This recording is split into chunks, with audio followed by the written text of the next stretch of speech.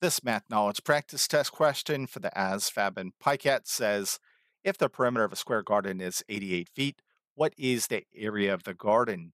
So for a minute, let's talk about squares. As you should recall from elementary school, squares have sides that are all equal. And more specifically, we refer to the side length of a square using the letter variable s. So if this side's s, all these other sides are also s.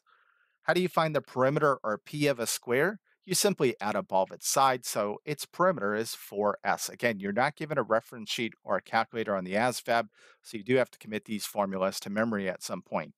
How do you find the area of a square? It's going to be side times side, which is s squared.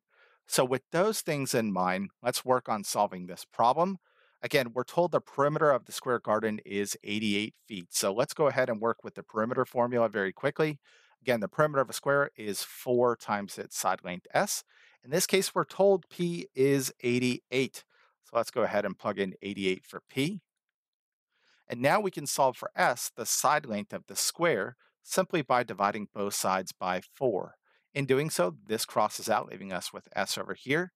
88 divided by 4 is 22. So we can see the side length of this square is 22 feet.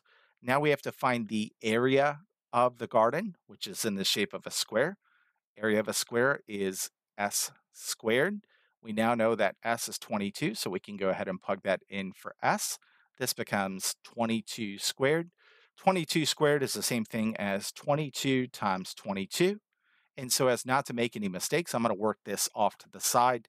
2 times 2 is 4. 2 times 2 is 4.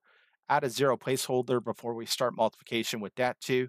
2 times 2 is 4. 2 times 2 is 4. Let's add this all up. This is 484. So the area of this square garden that has a perimeter of 88 feet is going to be 484 square feet, which is answer choice C, of course.